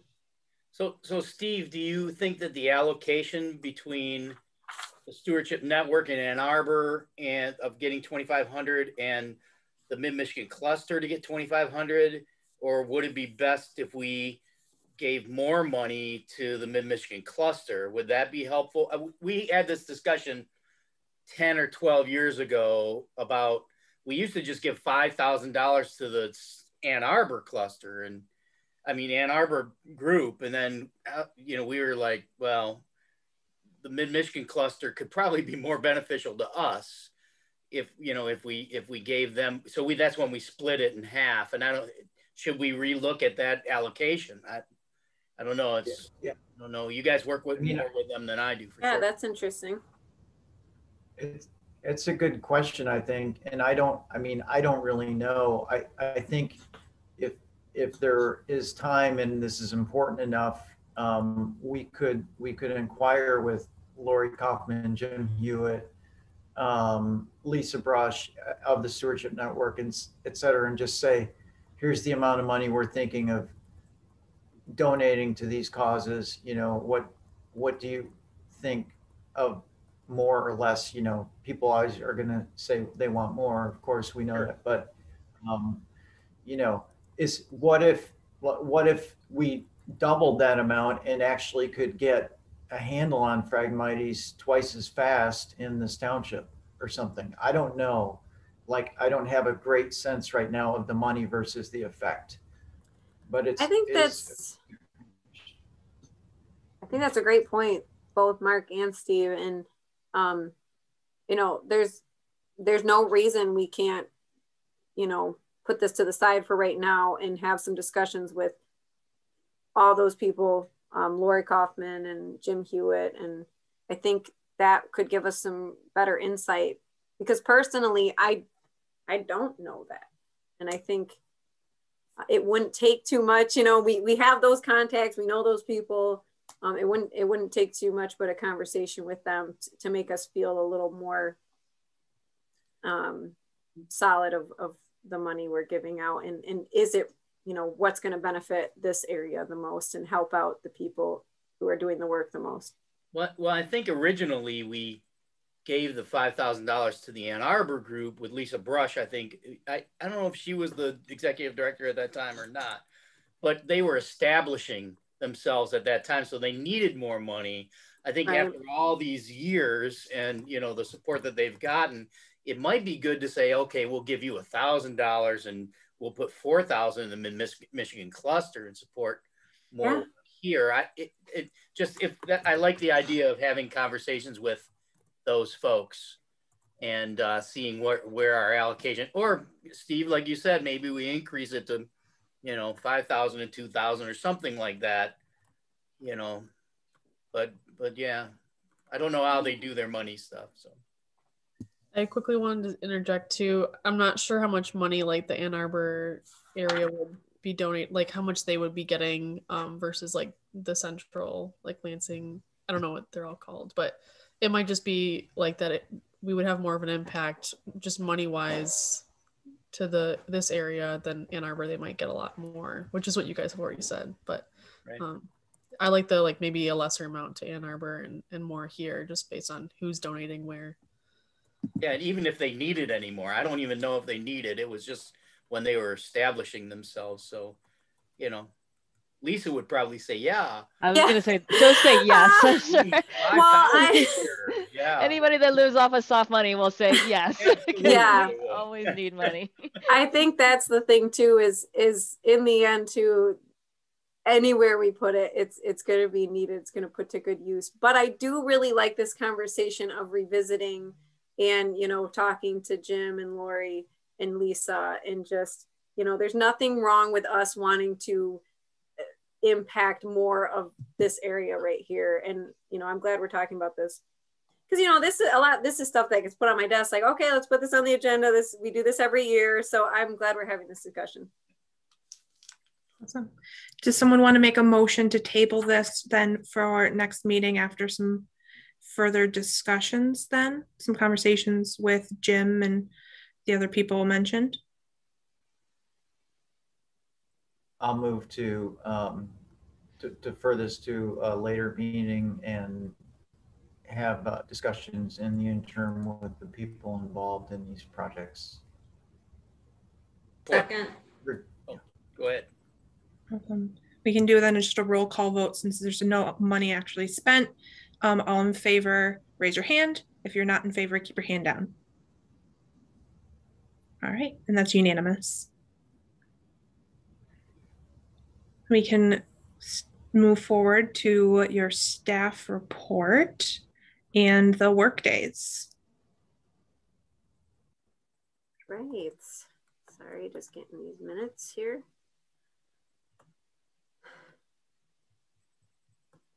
Okay.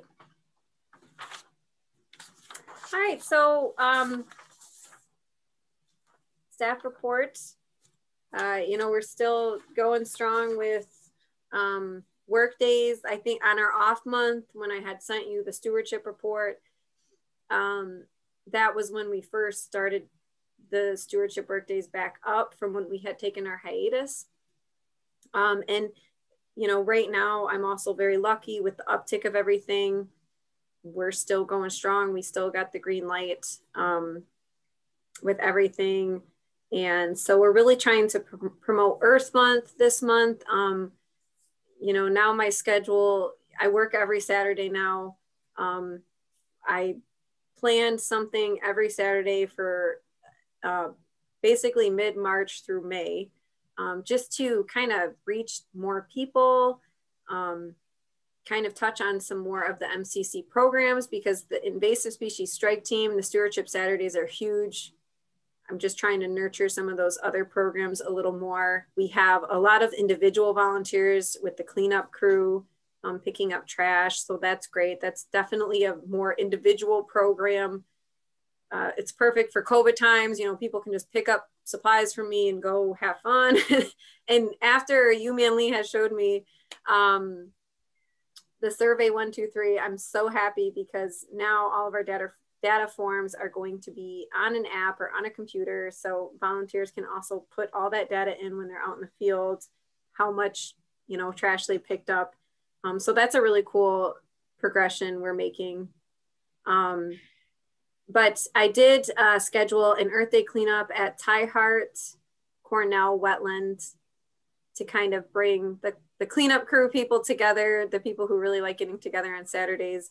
And also this was just an idea from one of our deer hunters whose family actually, you know, owned part of that wetland a long time ago, and he hunts out there now. And when he was hunting, he just found mattresses, just huge, crazy trash everywhere. So we kind of came up with the idea to do this around Earth Day. So we're really just trying to promote getting out, pulling spring invasives. So, you know, garlic, mustard, and Dame's Rocket right now are a big one. And that's been really successful so far. We've got 12 people signed up so far for this Saturday, which is great. And most of the time people sign up pretty last minute. So we also started the vernal pool patrol back up. You know, it was going on in Meridian Township, kind of fizzled out a little bit, but it's back at it again. And UMan and her crew did some incredible virtual workshops that everyone just raved about at the training, and all my volunteers have just loved everything, by the way. So great job to you and your team. And we did a field training just with my group. So I'll be the local program coordinator. So the Vernal Pool Patrol is a statewide citizen science project, an incredible program to collect data on vernal pools so that we can learn more about these awesome habitats. And so far we have 22 people signed up in Meridian Township who actually went through, there's 3 different trainings. So it was really, you know, in depth because they're very sensitive areas. So it was just really great for me. And I was just so impressed that many people went through all those steps, and we had to reschedule the first training because of, you know, me being sick, and then we had to reschedule another one for weather. So I'm just very impressed and happy that so many volunteers wanted to come out for that. UMan, if you want to say anything about the program, jump on in. No, I thought I'm really happy that so many people signed up, and actually, yeah, I did the training, and I've been getting a lot of emails about wanting hard copies of the manual, the materials and stuff, that people from the local area. So yeah, it seems like there's a lot of interest. It seems like everybody wants to monitor vernal pool at Lake Lansing North, so trying to send people other places. I know, and I'm telling people with that new mapping, you know, it's just so cool. You can see where all the potential pools are from looking at the map that was developed, and it's just incredible. And you know, volunteers can click on it, they can see whether it's been, you know, verified or not, and then they can even get directions straight to that pool, you know, driving directions, walking directions. It's just, it makes my life a ton easier as a program coordinator, and I'm so happy about it. Yeah, but I feel the same. You know, a lot of them want to go to Lake Lansing North, and there's a lot more out there. So that was a really huge success, a great program to launch this spring. The other thing that's been really successful this spring, and I've been really happy about, is the invasive species webinar I did back in January, and then the field training I did on the 13th. We had a full pack day for that. And I've just been so busy because I've been having so many people reach out after those 2 events. And now I'm doing a lot of individual invasive species trainings for different homeowners associations, like Ottawa Hills, Indian Hills. So I'm, you know, going out to them, we're meeting at a specific place, and, you know, we're getting people out from those neighborhoods and educating them on invasive species, what they are. So when I do the trainings, I go over, there's like 15 common species that I deal with, you know, every day. And so we go over those, and we talk about management, how to monitor, how to not get depressed and give up forever.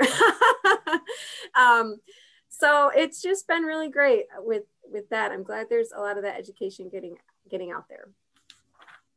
So all the programs are going well. We have Rebecca Fisher on board with us, which is going to make my life really much easier and more fun. And looking forward to an awesome spring. Awesome. I think part of the staff report, you wanted to briefly touch on signage. We're going to talk more about it next meeting, but we can get the brains working. Yes, and also just, I think we had mentioned, you know, improvements at Davis Foster, like the overlook and signage and things. So yeah, I want, you know, signage to be on everybody's radar. I've been looking at other preserve systems, you know, up north, what the Nature Conservancy does. You know, it's just kind of fun to see what everybody's doing. And this year is a big year for just preserve improvements in general. And so I put for our next meeting, I'd like to meet out at Davis Foster so we can kind of go over those overlook plans. We can kind of talk about location wise, what we're thinking. I'm prepping areas out there for seed bank gardens. So I thought it would just be a great first preserve to meet at, because you know, we can kind of check out the recovery from the burn. We can talk about the overlook. We can just talk about some of the improvements that I want to start making at some of the preserves to enhance, you know, the native species there, and then signage. So good things to think about for the preserves.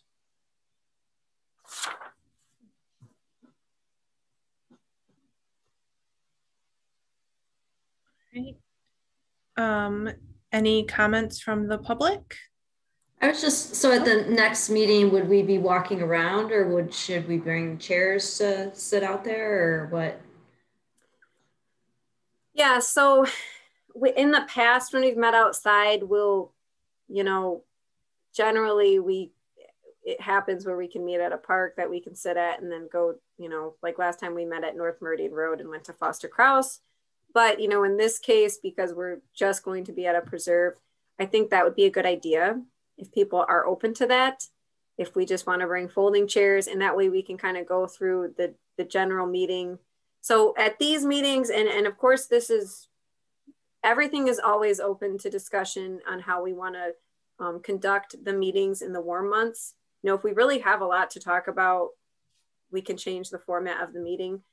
But what I'd kind of like these meetings to look like is, you know, go through our general business, but I want to start getting everyone out really, you know, because that's how I see all the issues and what we need to do and what we need to work on, is just simply kind of walking those areas. And so, you know, in my mind, that's what I'm seeing, but I'm just, you know, that's just my 2 cents. So if people have a different format in mind, then I'm really open to whatever. It would be nice to make a decision about the overlook. You know, we've been talking about it for years. So that's what Jane said. That's what Jane said too. So if there's a way that we could get out there and say, hey, this group really thinks that this is the spot where it should be, and it should be this big, or whatever. Just if we could get off of that, that would be great. I mean, if that's the only thing that came out of that meeting, I'd be happy about that. Great. Well, and that's why I thought Davis Foster would be good, because we can talk a ton about that. And I just know that there's different improvements that we've all, you know, kind of thought about out there. And I think that would, you know, that's something to think about for the future, is meeting at preserves where we want to see things happen. And then we can just discuss it. We can see it right there. And then hopefully, yeah, make a decision on that. So I'll bring all the plans to the next meeting, and pictures, designs, you know, everything we need, and then we can go from there. I will say, Mark, my goal for this year is to have all of the overlook decisions at least done, and then we can figure out the spending the money next year. But that was one of the things, I think it was the first conversation we had when I first joined the board, yeah. And nothing's changed. So that was like, yeah. That's going to be off our plate, so we can focus on some other stuff and get, you know, other things done. Does anyone talk to anyone from Audubon or Bruce Cohen about that? Because I mean, in my mind, you might want to, like, he's a huge birder in the area. He goes out there a lot, and you might want to get like an opinion from, like, if it's supposed to be to view birds, you might want to. And I mean, we know him.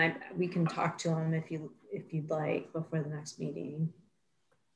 Yeah, I mean, if you do want to contact him, I know that I know Kelsey had been in contact with him about various things. I don't know specifically about the overlook. But yeah, I don't have a problem I know the Autobahn person I know really well is Linnea Rousey. She's the coordinator in this area. So she's usually the one I talk to about birding stuff, but I'd be really happy to also chat with Bruce. But if you already have a contact, that's fine. It's a good partnership. It would be a good partnership. We might be able to get, you know, something from them, either financially or maybe, you know, spotting scope that is permanent, or, you know, some kind of thing that's not going to be vandalized. You know, they might have ideas on that kind of thing. Or, yeah, absolutely. You know, so they might be a good partner for that. Or some maybe some interpretation as well. You know, they may be very interested in doing some signage or something like that that would help us along the way. Yeah, I can talk to them before the next meeting and at least see what they have to say. I know, and I'll contact Linnea. I mean, hey, I feel like there's never enough people you can get input from, different experts. So yeah, I think that would be great. I know Kelsey did have plans for a little telescope binocular station and some interpretive signage for birding. I think that would be great. And Jamie, I think that's great to get everything on the docket. I mean, I created that 10-year plan and I want to add to it. I want to add as many specifics as possible. So if we can get those sort of things on the docket and we can decide, okay, we're going to do this year 2, year 3, year 4, and spread out the funds that way. I'm all about the action part of it and getting it done. So we've definitely, the beginning was very much focused on acquisition of property, but now that we have stuff, it's time to start switching that focus and really putting that money into the properties we have, and you know, having some of these promises we've made on the properties get accomplished. That way, hopefully 10 years from now, when we do another millage, people think that it's worthwhile. We don't have to cut it again and we can keep going. Yeah, let's spend some of that money. I was also going to say, for the individuals, the Audubon Society, our meetings are open to the public. If they actually wanted to come to the meetings, you know, they are welcome to join in and maybe be able to provide some insight in person. That's a great idea. Okay. Any other comments from public or matters from other board members?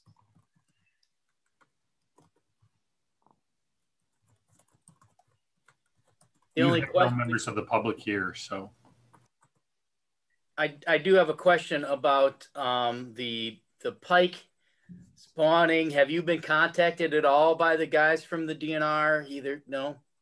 No, I mean, it sounds like you haven't either. Yeah, neither have I. Joe and Brian, I don't know if they've done it on their own, went out there and checked it out, and we're going to give recommendations to us. But this is the time of the year to maybe encourage them to do that again. And I'll send both of those guys a note and go from there. But that sounds good. Another thing, Jamie, that we've had on our plate forever. So I can tell you they probably haven't been out. That railroad crossing has actually been under construction for the last few weeks because I live like 50 feet away from it. So that whole area has been pretty much shut down. It's just opened back up. So they probably haven't been out there maybe in the last like 3 weeks-ish. Yeah, and I hate to say it too, because I'm kind of in the mode right now where there's so much going on that you know, they haven't reached out to me, and so I haven't reached out to them either. But yeah, it's a busy season for everyone. There's not a lot of water now, so there may not be big water out there. So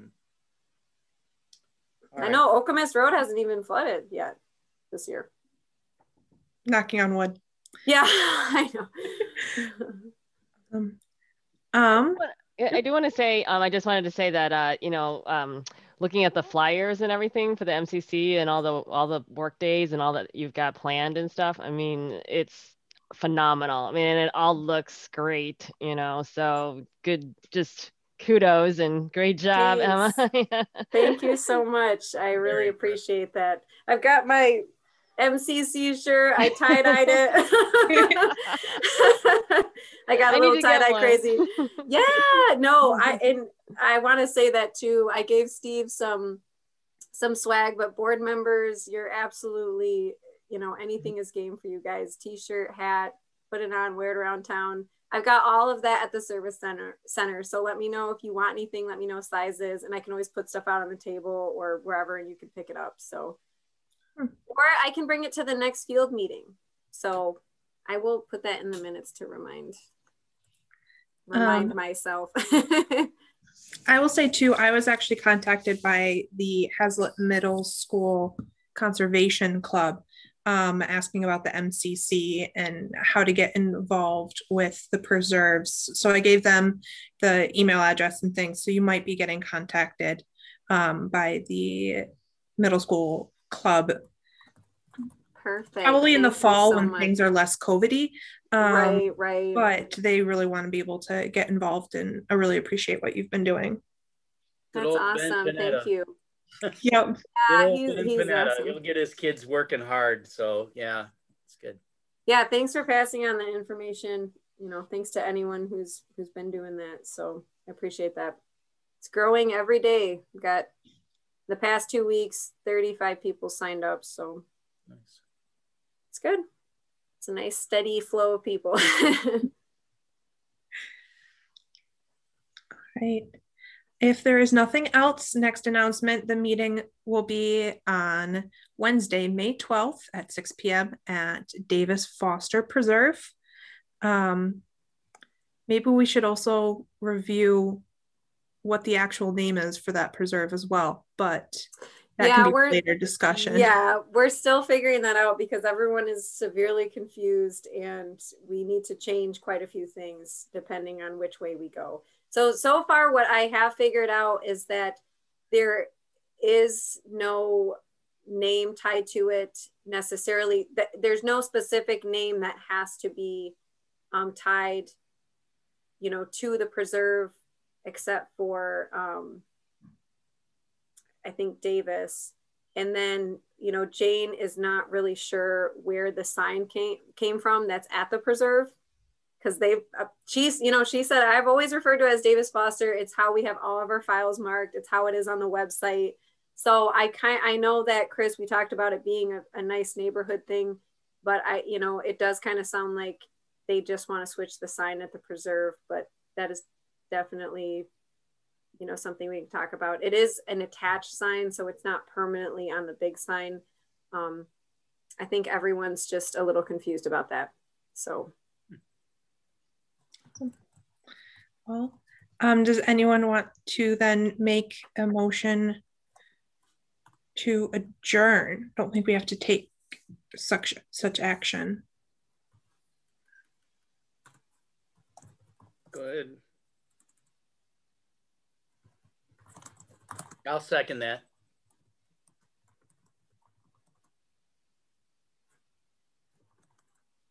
Time is it? 8:20? 8:20 p.m. And then Mark seconded.